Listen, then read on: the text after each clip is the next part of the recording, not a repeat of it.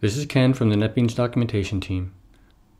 In this screencast, I want to demonstrate some of the features in the IDE that can help you when you develop HTML5 applications. In this screencast, I will show you how the IDE provides tools for helping you debug and test JavaScript files.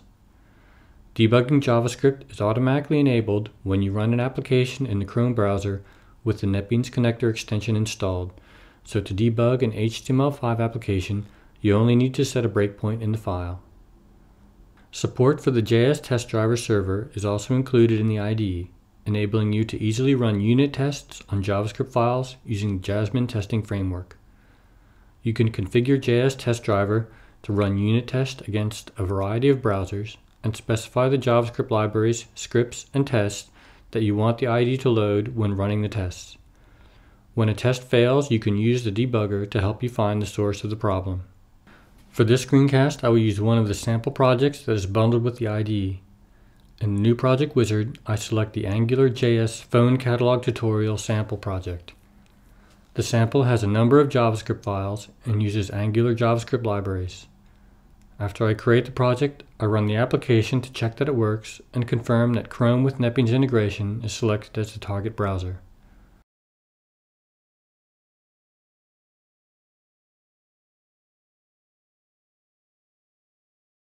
When I click Run, the application opens in the browser. The yellow bar in the window tells me that the IDE and the browser are communicating and that debugging is enabled.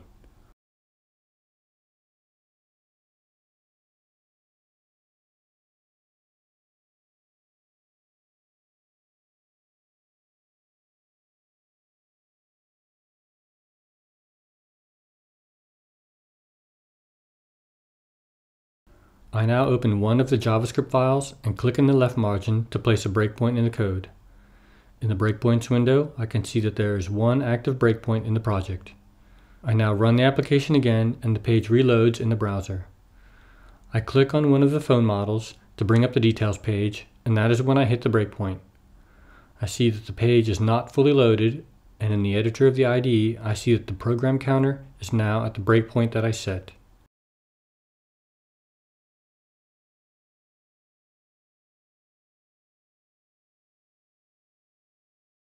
If I hover the cursor over a variable in the file, I see a tooltip with some details, and when I expand the tooltip, I can see more details, including the current values of many of the strings.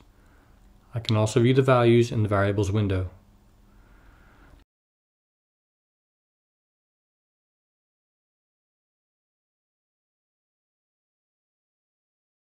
I can step through the script if I want, but I will just click Continue, and I can see that the page in the browser now finishes loading. I disable the breakpoint that I set because I now want to run some unit tests. To run the unit tests on the application, I will use the JS test driver server. Support for using JS test driver is bundled with the IDE. From the services window, I open the dialog box to configure JS test driver. I locate the jar for the server that I downloaded and specify the browser that I want to run the tests against. In this case, I will only use the Chrome browser with NetBeans Debugger. I now need to create a configuration file for JS test driver. The IDE provides a wizard for creating the configuration file in the new file wizard.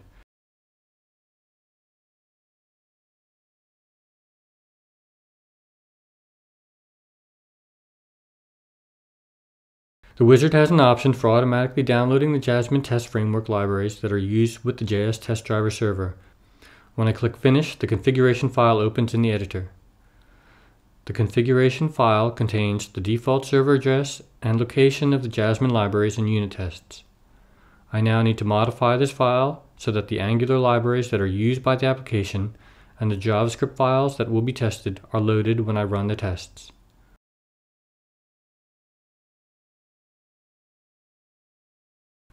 Now I right-click the project and choose Test to run the tests.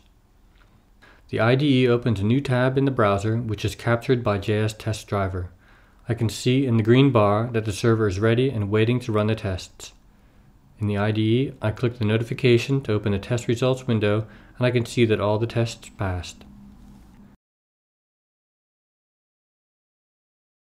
In the JS test driver server tab in the output window, I can see the server status, and in the Running JS Unit Test tab, I can see the output for each test. I can also see the output in the test results window if I expand the test results node.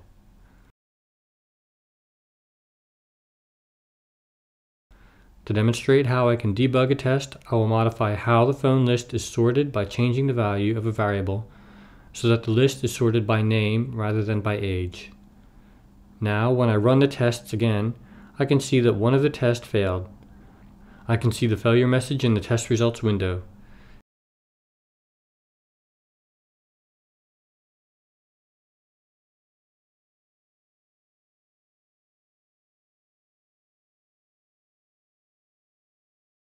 In the Running Unit Test tab, I click the link to navigate to the line in the test that failed. If I set a breakpoint in the line and run the test again, I see that the debugger hit the breakpoint in the unit test. When I hover over the variable, I see that the value is now name and the expected value in the test is age. I can also open the Evaluate Code window and evaluate the variable. When I run the evaluator, I see the value listed in the variables window.